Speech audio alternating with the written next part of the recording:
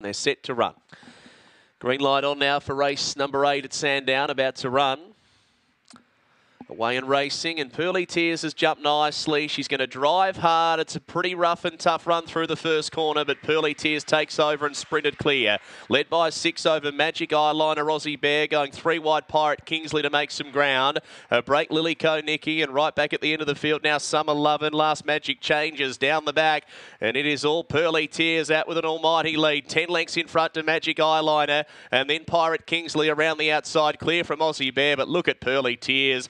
In one race, the rest are in another. Pearly Tears a minute clear, and it'll annihilate them there. Pearly Tears in 33.90, won it by 14 lengths, I'd say, to Magic Eyeliner second, and nose to Pirate Kingsley, and then Aussie Bear, followed by Summer Lovin', Magic Changes, and Lilico Nikki. There is a statement, 33.90 from Pearly Tears.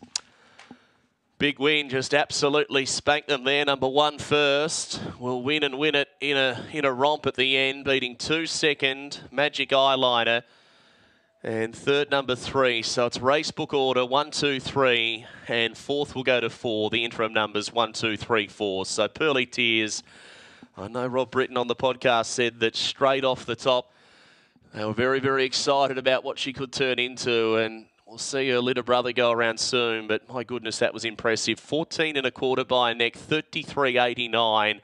Pearly Tears at her brilliant best has annihilated them. 1, 2, 3, 4 the numbers, 33.89 the time.